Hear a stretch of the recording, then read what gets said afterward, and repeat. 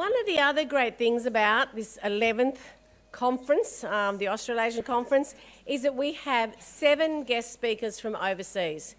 And it is my privilege to introduce the first of these, Professor Pradeep Singh. Pradeep graduated from Columbia University in New York and then earned his MD at Northwestern University Medical School in Chicago. Pradeep received postgraduate training in internal medicine and pulmonary and critical care medicine at the University of Iowa.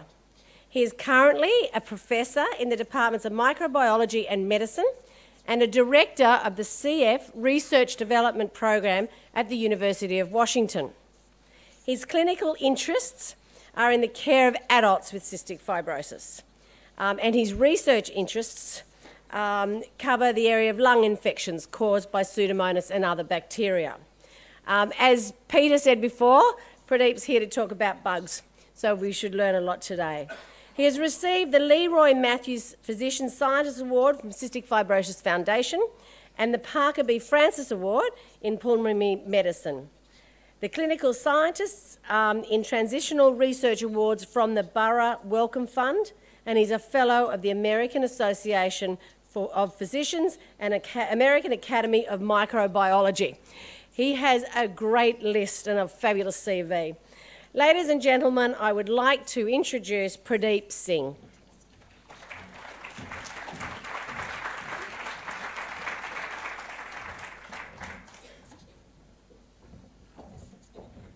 Thank you.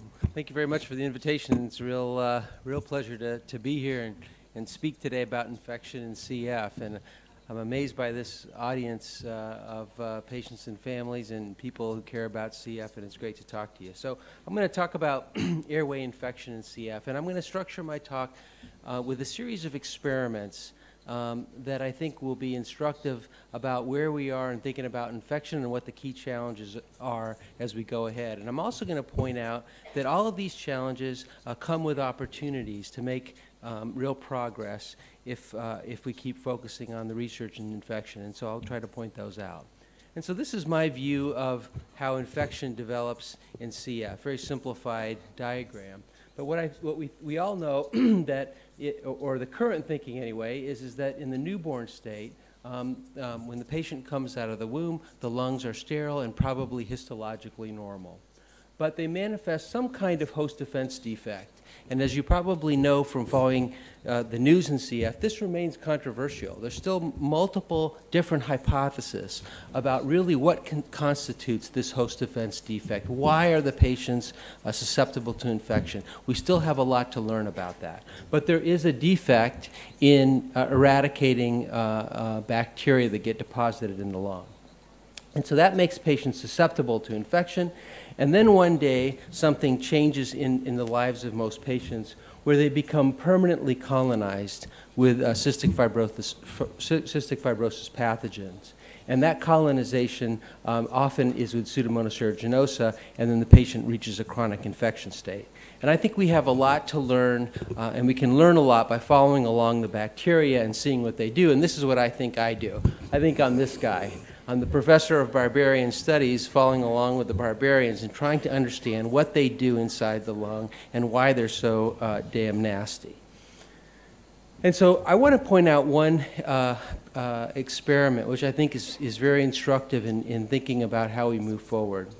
And so this is an experiment actually done by investigators at the University of Washington, Arnie Smith and others. And they asked a very simple question. Is there any relationship between the susceptibility, antibiotic susceptibility of the bacteria harbored by a patient with cystic fibrosis and their response to treatment? Okay? So what's plotted on the y-axis here is the amount of change in lung function that the patient gets after a course of treatment of tobramycin. What's plotted on the x-axis here is the amount of tobramycin that kills or stops bacterial growth. Okay? And so what you would expect and hope to see is some kind of relationship that looks like this. That if my patient had a very sensitive organism, was killed by a small amount of tobramycin, I'd see a big response, improvement in lung function. And if the patient was colonized or infected with a very resistant bug, that took a lot of tobramycin to kill, I would see a little bit of response. That's what one would expect. But this is what we actually see. This is the actual data from the study. There appears to be no clear relationship. It's a scattergram, okay? No clear relationship between how our patient does after a course of antibiotics and the susceptibility of the bugs that they harbor to antibiotics. So that raises some very key questions.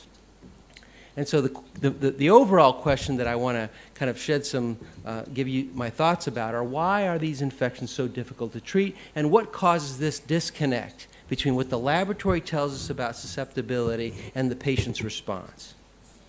And so I'm going to talk about, this is my little cartoon about the CF airway, and these are the bacteria in the blue here, and I'll talk about these green shades around them, the bacterial aggregates or biofilms. But I'm going to talk about two answers which I think address this question of why they're so difficult to treat. And one of them involves evolution, the genetic evolution of the bacteria during infection. And the second thing I'm going to talk about are changes in bacterial functioning and behavior that are caused by aggregated growth, by growth inside these little balls. Okay, and I'll talk about the first one first. And so in each case, what I'm going to try to do is I'm going to point out what the challenges are that we have to cure these infections, and also what opportunities are provided for new research and new potential strategies. And so let's talk about the evolution case first. So this is another cartoon. Here's what happens in chronic CF infections of Pseudomonas. So here's my Pseudomonas green bug. It gets inside the CF lung. And what we know from multiple studies, including some of those done here in Australia, is that once this lung becomes colonized with a certain strain of Pseudomonas, that same strain, or I should say the descendants of that strain, the progeny bacteria of this bug, are what stay in the patient's lungs for the rest of their life in most instances. Okay? It's not that they're coughing out bacteria, new strains are coming in, coughing out, new strains coming in. No, it's a case where this guy stays there. Its lineage stays there, and it stays for decades. And so what that must mean should happen is that the bugs should be evolving inside the host. They're reproducing rapidly. They're under a lot of pressure. They're under a strange environment, under environmental stress. So they must be evolving inside the cystic fibrosis lung, and they are. Now, if we think about how they may be evolving inside the lung, there's two general patterns that are possible. And this is an oversimplification, but I think it's important to think about. So one possible pattern of how the bugs evolve in the lung would result in the patient becoming infected with a dominant strain that's highly adapted to that lung environment. Okay? So this bug is evolving inside the host, and there's a dominant strain that's very, very adapted. So let me show you what this might look like. So here's our initial strain that caused the onset of permanent or chronic infection. It starts replicating, making daughter cells, okay? And then sometimes during the course of making these daughter cells, genetic mutations arise. That's indicated by this asterisk. And now we have some mutant bacteria. They're related to this parent, but they're different because mutations have evolved. Now, one possibility is that the conditions inside the lung favor one or a small number of these mutants. So in this example, for example, you have two daughter cells. They're slightly different because mutations have occurred in the bacteria, but this one's more fit. Okay, it's better adapted for the lung environment. It goes on to replicate. The same thing happens. This one's more fit. Same thing happens. This one's more fit. Okay, and at the end of the day, what one would have under this scenario is a highly adapted strain, different from the parent, related, okay, but different from the parent that inhabits the lung. And this, you could imagine, could be very difficult to eradicate because it's evolved to live inside the lung. So that's one scenario. Now, the other scenario starts out the same way.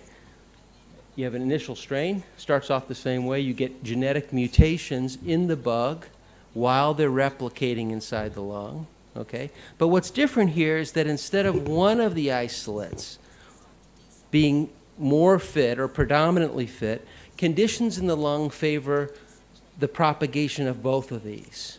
Okay, so now they both go on and replicate.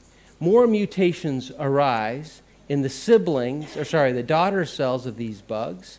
And now you have 4 of these different types that differ by different genetic mutations in the bacteria. They go on, the same thing happens. And under this scenario, what evolution produces is, rather than a dominant adapted strain that outcompetes everybody else in the lung, it produces a zoo, okay? A highly diverse population of sibling bugs, again, all related to this initial strain. They're siblings, but they're all different from each other. And so this is a fundamental question: which scenario operates in CF? And so we were interested in exploring that. I'm going to show you some very simple experiments that helped us understand that. So here's the experiment. Go to the lab, take some cystic fibrosis sputum, culture out the Pseudomonas in a way where you get rid of other bugs that might be in the mouth or colonizing the lung, and just focusing on the Pseudomonas for a second, because we're asking a question about the Pseudomonas evolution. Collect, instead of what the clinical lab does, when a patient gives a sputum sample, we'll pick one of these colonies, or 2 or 5 at the most, and say, geez, this represents your infection. Okay, instead of doing that, we picked thousands, 5,000, 2,000 in different experiments. And then we picked those different bacteria, and I won't show you this data, but we confirmed that they're all siblings, just like I showed you in that diagram. They're all related, the progeny of that parent strain. And then we subjected them to a bunch of tests to ask, how diverse has the population become during the course of infection? So let me show you that these data. So now what you're looking at, this is a bacterial plate, okay, agar plate, about this size. We've just arrayed 100 of the colonies that grew out of a single sputum sample. And what's interesting about this plate is that it has bacteriologic media. It's designed for bacterial growth. However, it doesn't have any amino acids. Okay, so that's a key nutrient that Pseudomonas usually can make itself, okay, out of basic building blocks. But if it can't make it itself, they can't grow. And so what do we see on this plate? We see some of the bugs grow very well. Okay, they form colonies. That's a bacterial colony. But its neighbor doesn't grow very well. There's a large diversity in the capacity to grow without amino acids. Not important to forget about the amino acids for a second. I'm just binning them. I'm just showing you that they're diverse, okay? And this is one of those traits that they're diverse in. Let me show you another test. This is looking at the bacteria's capacity to swim. They have a motor, propeller, flagella that lets them swim around. That helps them get nutrients and invade, okay? Now what you're looking at is a plate, and in each well there's some media. And what we did was we took, in a high throughput manner, we took a bunch of pins, picked up a bunch of bacteria, we put them in the media. If they could swim, then the well becomes cloudy, because we deposited them in the center, and if they have the capacity to swim in the semi-solid medium, the well becomes cloudy. If they don't have the capacity to swim, they stay in a ball where we put them, okay? So yes can swim, no can swim. And what do you see? Inside this single sputum sample, all sibling related bugs derived from the same parent, you have a high diversity in the capacity to swim. Some can swim, some can't swim. Let's look at another trait. Growth on ciprofloxacin. This is 1 microgram per milliliter of ciprofloxacin. Same thing. This should be an array of 100 colonies. Some grow extremely well, some don't grow at all, but there's high diversity. Let's look at another trait. High concentration tobramycin, 50 micrograms per mil. Hard to achieve that unless you inhale it. Couldn't get this high by giving IV tobramycin. Again, you see this large diversity. Several colonies grow very well. Some grow in a meager manner. Some don't grow at all. High diversity in that trait. Okay? Here's another antibiotic, ceftazidime. Same situation, high diversity. So what this data, I won't go into a lot of the analysis that we did on this, but what the data says is that when we, let me say one other point. Every time we add another test, we see diversity. So if we subject them to different antibiotics, different stresses, oxidants, host defenses, we see variations. So what's happened inside the patient is that infecting strain has become a zoo of clonally related variants that all differ in function somewhat, but are all related to the same parent strain.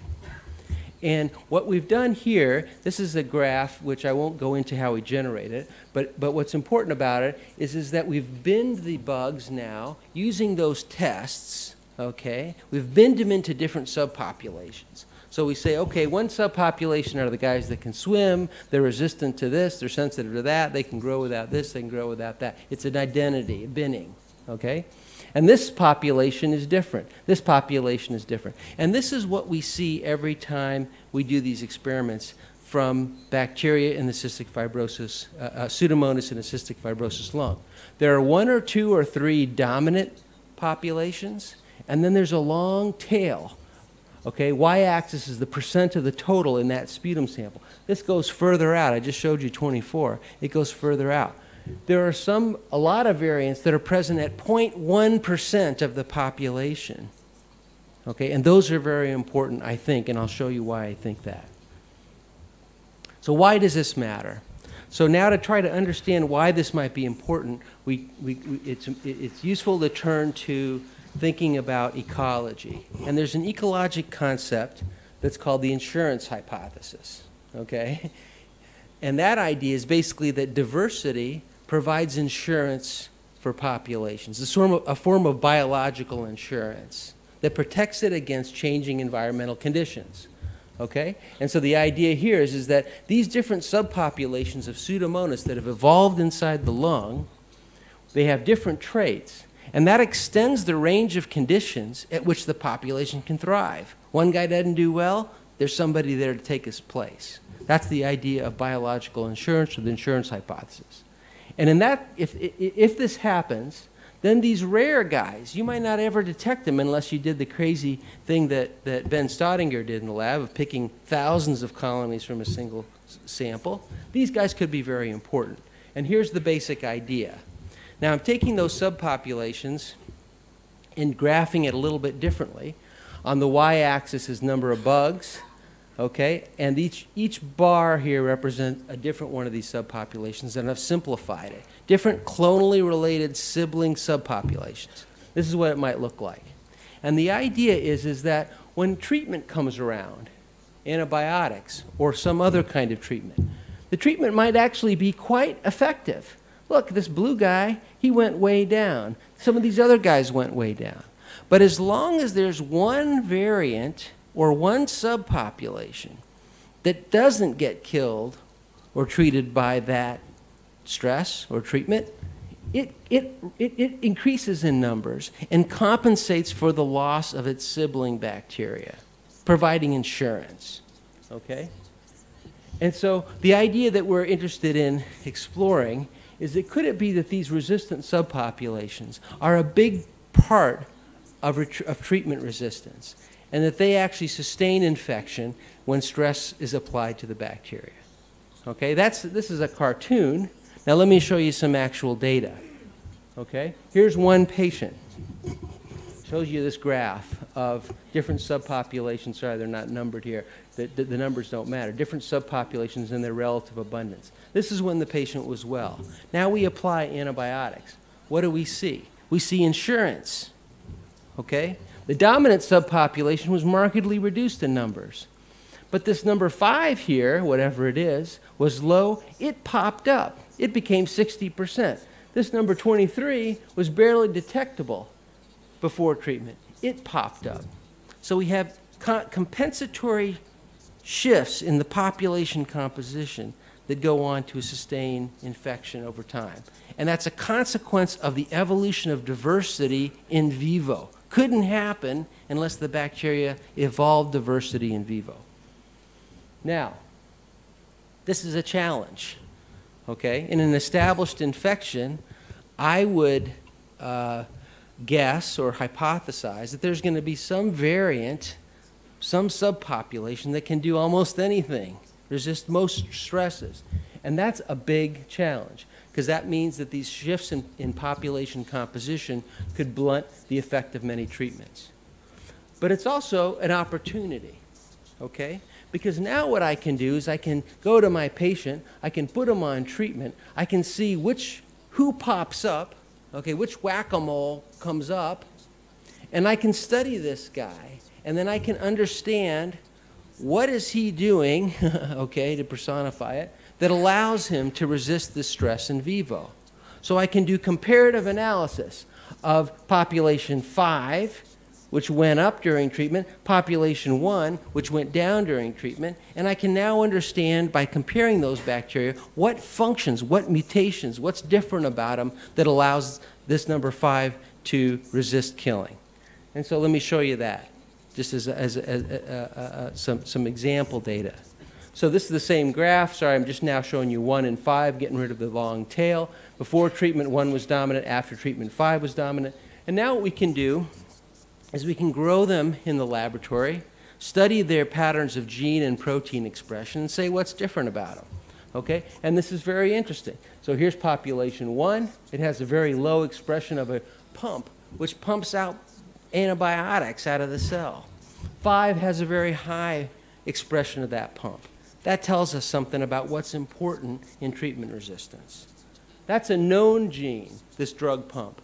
We've also found, in most instances, that most of the genes that change, so here's 2 other hypotheticals. We don't even know what they do. They're genes, but we don't know what their function is in the bacteria. And we see marked changes in these genes of unknown function. Here's one gene. This one's up 90-fold in population 5. That was the mole that came up after I whacked it with the antibiotic. Now I need to understand what these genes do to make a difference, I think, in treatment resistance. And that's some of the research that's going on. So to summarize what I've told you so far, the Pseudomonas isolates that establish chronic infections in CF, they evolve into many different subpopulations. The subpopulations differ in stress resistance, and they can compensate for each other as conditions change. They produce biological insurance. And these shifting population compositions make the infecting bacteria very hard to eradicate. So the opportunity is we can focus on these subpopulations that increase to understand the bacterial functions that are needed to resist treatment in a human being by collecting these bacteria. So the second thing I want to tell you about now, that was the evolution small story. Let's talk about these bacterial aggregates. The common name is used, biofilms are used to describe this aggregated growth. I'm moving a little bit away from that because I don't, in the field, what a biofilm really is and the definition is getting quite cloudy, and so I don't really fully understand what it is. People use it differently, and when someone says biofilm, they mean something very different from another person. So I call them aggregates or aggregated growth. And this is what we see in CF. We don't see the bugs living as free-living individual organisms. We see them in these little balls or groups or clusters or aggregates. And let me show you a picture of that. Well, that's a cartoon of that, okay? But let me show you why that's important. Oh, sorry, before I do that. So this is the basic concept. This is how we've been studying bacteria in the lab for most of the history of microbiology. We put them in a rich bacterial growth medium, we shake them up, we give them a lot of nutrients, give them a lot of oxygen. They're each free-living free agents. They're free-living bacteria. In many chronic infections, they're living like this, in these balls or aggregates. So let me show you some pictures of this. This is an electron micrograph of cystic fibrosis sputum, okay? So here's the debris and mucus and junk and dead cells and all the other stuff that's in sputum. These are the bacteria, this sausage one. They're rod-shaped. Okay, here's one. Sometimes you cut them on long ways and they look like a rod. Sometimes you cut them on end and they look like a circle. It depends on their orientation. But whenever we look in CF sputum, we see them living clustered together, encased in this dense matrix glue that surrounds them. They're living in balls. That's important. It's not just CF. We see the same thing in many, many different kinds of chronic infections, and I would say maybe most chronic infections. So here's a completely unrelated kind of chronic infection. It's unrelated except for the fact that it has the same characteristics of CF. You can't eradicate it with antibiotics, even when the bugs are sensitive. It's a heart valve infection. Here's the heart valve. You can imagine this thing floating around in the blood and opening and closing to help to make the heart function properly. If you zoom in on the area of infection, what do you see? You see aggregated bacteria clustered together in a ball. Okay? Same thing. Here's a picture from a colleague at UPenn of an electron micrograph of bacteria in chronic sinusitis. Okay, here's the sinus mucosa. What do you see? These are the bugs. They're encased in the slime. They're living glued together. They're not as free-living individuals. Here's a chronic wound infection micrograph. Okay, same characteristic. Can't eradicate it no matter how many antibiotics you throw at it. Okay, these are all the neutrophils. These black things here. These are the bugs. These little dots are the bugs. A ball of bug, a ball of bug, a ball of bug. Here's a close-up. They're living aggregated together, surrounded by a bunch of host defenses. These are neutrophils. These are killer cells that should be able to kill these bacteria, but they can't inside this ball. Now, why is that important? It seems very simple, a ball versus an individual a bug, but it makes a huge difference. And so here's an experiment. So you take a Pseudomonas, okay, pick a colony of Pseudomonas growing on a plate. This happens to be a lab strain. You can do the same thing with the cystic fibrosis isolate. So grow it up in the conventional way as a free-living bacteria suspended in rich medium, rapidly growing. Hit it with tobramycin. Okay, what do I see? So on the y-axis is the number of bacteria in a log scale, so it's about 10 to the 7th bacteria, one with 7 zeros, a lot of bugs. That's what I start with. Use a small concentration of tobramycin. It's a great drug. Eradicates. It's a wonderful drug. Works great under these conditions. Take the same exact Pseudomonas. Now I grow it as a ball. And now I try to kill it. Starting numbers are the same. 10 to the 7th approximately bacteria in this ball versus free living. 100-fold increase in the concentration of tobramycin, incomplete killing. 1,000-fold concentration of tobramycin, still incomplete killing. Okay? This is the fundamental problem, or I should say a fundamental problem. Now, I want to make one important point, and that is that this is a phenotype, not a genotype. So what I mean by that is that this is not fixed resistance caused by genetic mutation. This is a consequence. This resistance is a consequence of growth in this ball. If I take this bug, grow it like that, it becomes resistant. If I take this bug, grow it like that, it becomes sensitive. It's not a heritable trait like the evolution stuff I was telling you about before. This is resistance caused by the growth conditions. It's reversible. It depends upon living in the ball. So why is that? What produces this high tolerance? I'm going to use the word tolerance to differentiate it from resistance. Okay? Resistance, when I use that word, I mean the bug has become mutated and can't be killed no matter how you grow it. Tolerance is this phenotypic resistance. So I can't kill it because of the growth state. So what produces that? And so the field has been grappling with this problem. And there's two main hypotheses about why we can't kill these balls. So the first one is about penetration. So I got a big ball. Antibiotics can't get in there. I like this one because it's simple. I like simple. Antibiotics can't get in there, can't be killed. Okay?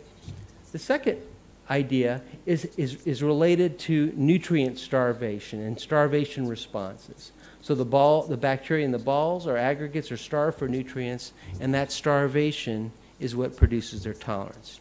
So I'm going to show you a couple of experiments that try to distinguish between these possibilities. So let's take the first hypothesis. antibiotics can't get in there. So this is a beautiful experiment done by a colleague at Montana State, Phil Stewart. He's a mechanical engineer working on bacterial infections. He thinks like an engineer, and we need that. And so Phil designed this very simple apparatus to test this idea about antibiotic penetration. So here's what he did. He took a slab of agar, okay? Put a filter paper on the top of it. He grew a bacterial aggregate on the filter paper so it could grow up and he could make an aggregate. He didn't care about sputum or lung, or he just wanted a bunch of aggregated bugs. So he did that. Then he could pick up his filter paper with the aggregate on it. Okay, nice and simple. He could now put it down on a new slab of agar that had antibiotics on it, in it. Okay, and then the last piece of Phil's high-tech apparatus was another piece of paper. Okay, he can put a second filter disc on top of this bacterial aggregate, and now he can measure the penetration of antibiotics through this thing. Very simple, very beautiful, highly informative. This is what Phil found. So on the x-axis plotted time in minutes after he moved it to the antibiotic-containing agar. On the y-axis is plotted the amount of antibiotic in the top disc divided by the amount in the agar. So if it got to 1, that would be perfect penetration, right? Same concentration in the top as in the bottom. That would be 1. This is what he saw. Penetration is actually quite good, okay? So there is a little bit of a time lag, and that might be important because these are living things, and maybe they can respond during these 100, 200 minutes. But at the end of the experiment, you get almost perfect penetration or diffusion of the antibiotic through the aggregate. It's not penetration. There are other experiments using different models that say basically the same thing. So in summary, now that we know this, we say, of course, this should happen because it makes sense. This matrix or glue is mainly water and different kinds of sugars, and of course things should penetrate through that very easily, and it does, even when they become very thick. So the conclusion is that in spite of rapid diffusion of antibiotics, when you put bacteria in these aggregates, they resist killing. So what is it then? So the second hypothesis to explain this tolerance is that the bacteria in aggregates are starved for nutrients, and it's that starvation that produces their high tolerance to antibiotic killing. Okay? We see the same thing in many cancers. Anti-cancer drugs target the functions that cancer cells need to grow and replicate. If you're not growing and replicating, the drug doesn't work very well. That's true of antibiotics too. They target growth functions. What does the bug need to replicate and reproduce and make more bugs? If you're not replicating and reproducing, the drug works less well. So this is about slow growth and starvation. So let's go back to Phil. Okay, need an engineer for this. So Phil designed an apparatus where he could take specific electrodes. This one happens to measure oxygen. He's done it with other things. And he's inserted these electrodes into the bacterial aggregates to ask the question, are the bugs in the center or near the center, or anyone that's not on the periphery is a better way to say it, are they starved for these key nutrients? This is what he found. On the y-axis is plotted the concentration of oxygen, 21%. That's room oxygen. This is the depth inside one of these clusters in microns. Sorry, it's not there. Very small distances. And as soon as he gets into this thing, the concentration of oxygen plummets. These bugs can't replicate unless they have oxygen. Now, why would that be? I just told you that antibiotics penetrate almost perfectly. Why doesn't oxygen penetrate? Why don't the other nutrients that the bugs need to grow, why don't they penetrate? Well, they do penetrate. And this is not a penetration problem. This is a consumption problem. Okay? This is what we call in the lab the buffet line hypothesis. The guys in the front of the line eat first. and the guys in the back of the line eat what's left. And so you have these marked gradients in key nutrients in these clusters. That's a consequence of the consumptive activity of the overlying cells. So he uses oxygen, and by the time you get down in the center, oxygen concentrations are very low, the bacteria aren't growing. Same thing is true for iron, probably the same thing is true for other nutrients that they need. So, as I just said, these gradients result from nutrient consumption, not failure to penetrate. And we've known for decades, actually since the advent of penicillin, that nutrient-limited cells are very, very hard to kill no matter what you throw at them, because the drugs target growth functions. So, to summarize, the bacteria grow aggregated together in CF, and that's true of other kind of chronic infections that are hard to eradicate. Nutrient consumption by the bacteria that are on the periphery causes starvation in the central regions. And these starved cells resist killing by most kinds of antibiotics. Now, there's an opportunity here. That's a big challenge, okay? But there is an opportunity here. For example, we could try to reverse this starvation of the internal cells, and sensitivity may be restored. So let me show you a couple of, this is not ready for prime time, not ready to go into a human being, but this is the kind of stuff we're thinking about in order to make a difference here. So let's go back to Phil. Here's an approach from Phil Stewart's lab. I don't like this one. This is where maybe you don't need the, this is where being an engineer might be a problem, okay? But he says, well, if it's nutrient limitation that's causing them to be so difficult, let's give them nutrients. I don't know that I want to do that in a human being, okay? But I want to know the result, okay? I want to know the result of the experiment. So he takes these bacterial clusters, he gives them extra nutrients. This is what he sees, okay? So with no extra nutrients, he started with 10 to the 10th bugs in this experiment, didn't get much killing. He spikes in extra nutrients in a pulse.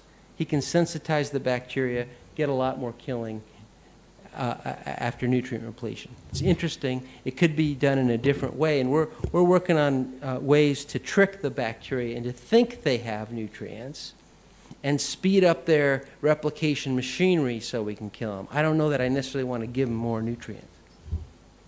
Let me show you another approach to this idea. Again, this is laboratory work, not ready for prime time, but it's what we're thinking about. So the other idea was, well, maybe we can disperse these clusters. Maybe we can break them apart, and that will restore sensitivity to killing. And a key point here, and this is not about CF, but it's just about bacterial evolution, is that bugs have ways of getting out themselves, okay? Because if you think about it, if I form a cluster or a ball and I can't get out, that's actually an evolutionary disadvantageous thing for me, because if conditions deteriorate, I want to be able to hit the road and move somewhere else. I've evolved motility. We think about how important moving around is. So the bugs that can form balls like this also have mechanisms to get out of the balls, and we call that dispersion. And this dispersion is an active process. The bacteria can sense that they want to disperse, and they can turn on machinery to break up the matrix and get out, and I'm going to show you some movies of that. So if we were able to disperse the bacteria, could we make them more sensitive to killing? Here's an experiment. I won't go into the details, but what we did is we took Pseudomonas and we engineered their dispersal genes under inducible control. So basically what we did is took those genes out, we put a switch that we could turn on and off by adding a chemical, so we can induce it, we can force the dispersion genes to be active. And then we grew up aggregates and then turned on the dispersal genes.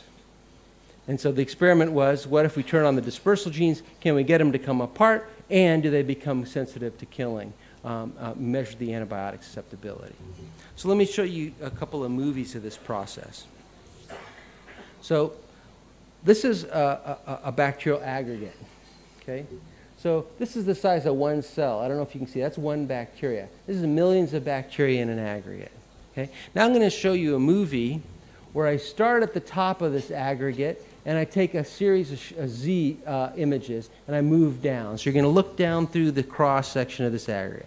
Okay, starting at the top, going to the bottom, and what you see is that this thing is solid, okay? Full of bacteria, millions of cells. It's solid on the way down. Now, if we turn on the dispersal genes by flowing in media that has the signal that controls those genes, this is what we see. So the dispersal pattern occurs in the center, and that makes actually good sense because that's where the conditions are the worst. So the bacteria turn on these genes when the conditions are under poor, and we help that along by engineering them. And they've hollowed out, and now there are free-swimming bacteria in the center of this cluster. Okay? So now I'm going to show you a movie where instead of going up and down, I'm just focusing on one plane in the center of this aggregate here. And so what you see is the bacteria have dispersed in the center. They're actually forming a tunnel, okay? And they swim out of this tunnel and then disperse and get out in the regular media. That's what it looks like in the lab. I have no idea if something like that would be seen in sputum. I think it would be very different, but it's an interesting possibility. So what do we see now in terms of antibiotic susceptibility? So this is the data. On the y-axis is plotted the bacterial numbers. Here's tobramycin. I'm going up on tobramycin concentration. If they're in aggregates, I got to get super high, 1,000, 10,000 micrograms per mil to kill them. If I turn on the dispersal genes and and they become free-living individuals, they become a lot more sensitive. So that's a potential possibility. It's something we got to think about. You could think of bad reasons that might not be such a good idea as well. But we got to think about this broadly, I think. So I'm just going to end in thinking about chronic infection, about how the CFTR potentiators affect a chronic infection, and particularly on Pseudomonas, because that's what we've been focusing on. And so this is a study that we did in collaboration with Ed McCone at St. Vincent's Hospital in Dublin. We've been studying bacterial counts, Pseudomonas counts, with quantitative cultures after the onset of ivacaftor treatment. And so this is, I think it's about 10 people or 9 people. On the y-axis is plotted the days after starting ivacaftor. This is 48 hours after starting ivacaftor, 7 days after starting ivacaftor. These are the individual patient data. This is a log scale, okay? And the red line is the mean change. So you see a very marked improvement in just a short time. I'm going to show you the longer term data, same y-axis, but now I'm going out to about 700 days. See a marked decline. I want to show you some details. I just wanted to show you those graphs, but I'll point out a couple of details. So let's look at this first 7-day period first. What we found in this very small study was extremely rapid declines in Pseudomonas counts in the sputum. Almost 200-fold reduction by day 7. Okay? Really, really remarkable. The other thing I think that's very, very remarkable is that the pattern of decline, look at these individual lines. The pattern of decline in general was quite similar, even though the starting counts in the lung varied by 4 orders, 5 orders of magnitude. That's very interesting. That suggests to me that this is a clearance phenomenon, because most antibiotics don't work very well when bacterial counts get high. So as you go up on starting counts, you get less of an effect. Clearance might be agnostic to starting counts because you're just sweeping them out. Let's look at the longer term trend and a couple of observations. And these were all chronically infected people, been infected for years. We didn't see eradication in any person of 9 that we studied, and that's kind of consistent, I think, with other reports. We had people who were unable to expectorate sputum, couldn't produce any sputum at particular days, but when we checked them again later and really encouraged them to produce sputum, they remained chronically infected. So there was some Pseudomonas still left in the lung. And we did genetic fingerprinting analysis of the Pseudomonas late and the Pseudomonas early. So what was there at day 0 and what was there at day 700. And as I showed you in that evolution graph, they're siblings. So these weren't new infections. They didn't clear and get reinfected. They stayed persistently infected. Now, one of the things that's been quite interesting and one of the conundrums about ivacaftor, thanks, I'm almost done, is that it's been difficult to find predictors of success or response. So the obvious thing to look at that makes a lot of sense is that we would be able to see a correlation between how much the lung function changes. Okay, the change in FEV1, this is a big improvement in lung function, little improvement in lung function. We should see some kind of relationship between that and how well the sweat chloride gets corrected after ivacaftor treatment. But as you can see, and other studies have seen this as well, the GOLD study saw this, and we saw it, there was no relationship. It looked like a scattergram, okay, another scattergram, which is another, every time we see a scattergram, we got a headache because we don't understand what's going on.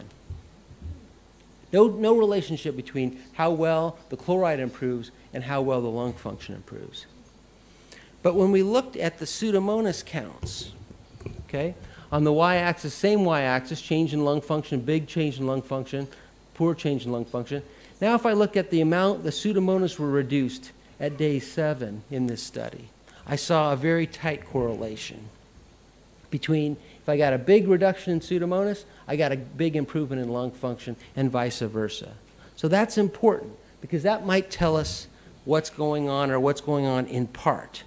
Okay? And it's led to, this is an obvious hypothesis, but it suggests this hypothesis that when we use these new drugs to correct CFTR function, maybe one of the things we're doing is reducing Pseudomonas or other pathogens. We just focused on the Pseudomonas because that's what we have expertise on, and it's an easier thing to study because so much is known about the bug. And it's that reduction that results in the lung function improvement. Now that's an opportunity, okay? Because if this is doing this, and this is what's improving our patient, then, or in part improving our patient, we could try other independent interventions simultaneously to further lower the counts, further improve lung function. So I'm going to end with one last experiment, but it's a cartoon. I'm not going to show you the actual data. But I showed you this before. What happens after ivacaftor treatment? So I've already showed you this data, that the initial strain diversifies into a zoo, guys, just like 2 slides, into a zoo. Now, after ivacaftor treatment, there's 2 possibilities. One possibility is that only certain variants get through and go on to maintain the infection. The other possibility is that everybody gets through. And we need to know whether it's possibility A or possibility B, because if ivacaftor reduces the diversity, that's an opportunity to get rid of some of that insurance. And I won't show you the data, but our preliminary data suggests a situation like this. That after treatment, it's not all these variants that gets through, it's a subset, it's a bottleneck. And that could be a big opportunity because we might not have insurance from diversity. So to conclude then, showed you some challenges that come with opportunities. The evolution of diversity in the population makes it very hard to kill, but if we study these resistant subpopulations, they could tell us about the functions needed to resist treatment. Challenge. Nutrient-limited cells within aggregates are tolerant to most antibiotics. But there's an opportunity. We can reverse or we can exploit this nutrient limitation to sensitize cells. And lastly, when we correct CFTR function, we may not eliminate established infection, but there's an opportunity because the post-correction infections may be less diverse, making them easier to kill. So I just want to conclude by showing you some of the people who provided some of this data. Ben Staudinger, Dow Nguyen, Katie Heisert, and Peter Jort were all postdocs in the lab and did some of the work on the evolution and the ivacaftor studies and some of the work on nutrient-limited cells and dispersion. Ed McCone collaborated with us on the ivacaftor study, and Moira Aiken on several of these studies. And I showed you some work from Phil Stewart at Montana. So thank you very much for your attention.